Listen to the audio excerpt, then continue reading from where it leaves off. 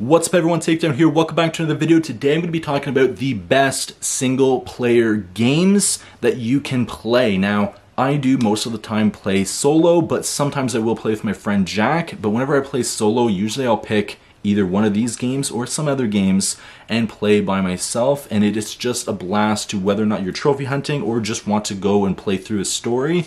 A lot of these games are amazing and you will absolutely love. So let's get straight into this.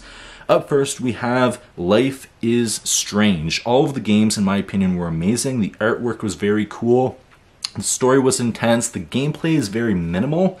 If you are trophy hunting and you do want to get the platinum for each game, it is very possible, but you will have to either A, find all the collectibles or do certain things and make certain choices along the way. If you just want to play through and have fun, this game is great as well because the story and the ending of each of the games is amazing. The last one that came out, True Colors, I have yet to play, but it's definitely on my list. Just waiting for that price to come down a little bit, but if you do want to have a great game and something that is awesome, there's the first 3 games of Life is Strange that I've played so far, and it is a blast.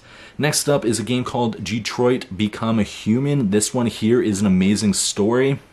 The artwork is amazing, the gameplay is amazing, the decision making along the way. Usually decision making games I'm not a huge fan of, but this one here is perfect. It is the top-notch, top-tier game that you would absolutely love. Now, if you are a trophy hunter, this is going to be a challenge because you will have to make different decisions along the way and go back into chapter select later on and make different decisions and then play through a little bit farther to get certain comic books in order to get all of the trophies. But if you're just playing through to have fun, there is different endings along the way, different secret endings, and a lot of fun that you will have playing this game. I actually got it free PS Plus, but it is worth all the money if you are purchasing the game yourself.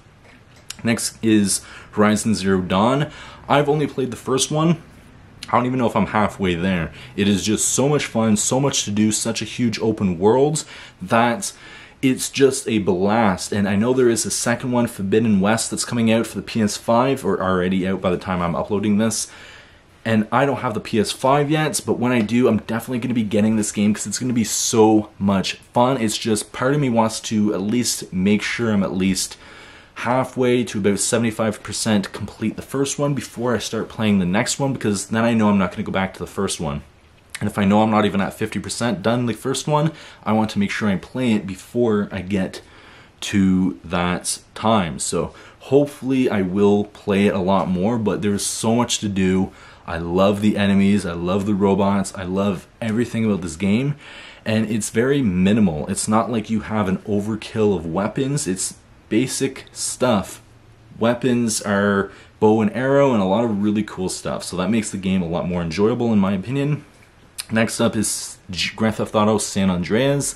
This game here, one of my favorite games from my childhood. However, it wasn't until the PlayStation 4 version came out that I actually went and beat the game, completed the game, and got the platinum. So to get the platinum for this game, you have to beat the game without and get all of the trophies without using any cheat codes, which is extremely difficult, but well worth it. A lot of fun. I had a blast and a lot of great story. And this is the first Grand Theft Auto game, other than Grand Theft Auto 5, that I actually played from start to finish, and I absolutely loved it. So it's a game from my childhood that I never finished when I was a kid, and I finished it on the PlayStation 5. Now, of course, they did remake it with newer graphics, and I've yet to play that, but I've already beat the game by itself with the original graphics and everything, and I loved everything that was included. So the story was amazing, so much to do, very large map.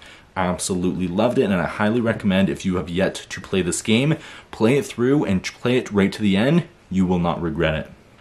Next up is going to be the Uncharted games, which is awesome for PlayStation.